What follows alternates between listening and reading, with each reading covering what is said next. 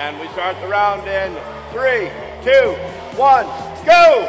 We're off Alliance number 8 in red, already scoring a 1-2 notes up top. Excuse me, that's Alliance number 1. 23-38 got another note in, so did the Hawaiian kids. Over on the blue side of the field, they've also scored a note into their speaker. Hawaiian kids adding in one more on red, slightly edging out the Blue Alliance, coming into teleop with a lead 34 to the Blue Alliance's 31. Each alliance has also now scored a note into their amp, trying to get amplified. This will be an interesting match.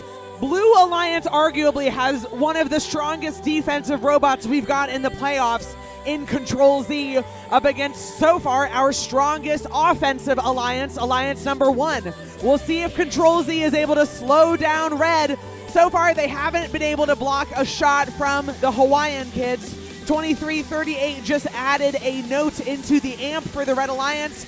Hawaiian kids are back to do the same. A minute and a half remaining, and the other two Blue Alliance robots are focusing on offense, while Control Z tries to shut down the Red Alliance's offense. 4096 up against 359. They've got an amplified speaker, and Control Z blocks one of the Hawaiian kids' shots.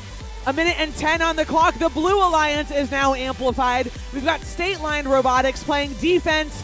Robotics able to score an amplified shot. So did Wild Stang up against State Line's defense. A minute on the clock and the Blue Alliance is up by 10. Wild Stang scoring a note for the amp. Red Alliance is now amplified.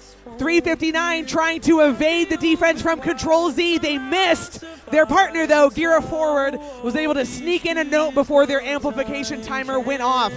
Blue Alliance is now amplified. 111 going back to grab another note. Robotics easily lining up with the shot. 111 right behind him. That's 10 more points for Blue, who's currently leading our number 1 alliance, 87-75. We've seen the Red Alliance has a very, very strong end game, but if 111 is able to keep scoring, this may be a tight match. State Line is on stage and have a trap in. Their partner, Hawaiian Kids, are also on stage and also scored a trap note.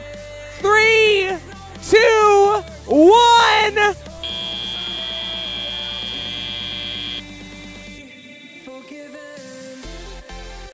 With a win, the Alliance number 6 knocking out Alliance number 1 with a score of 104 to Blues 93.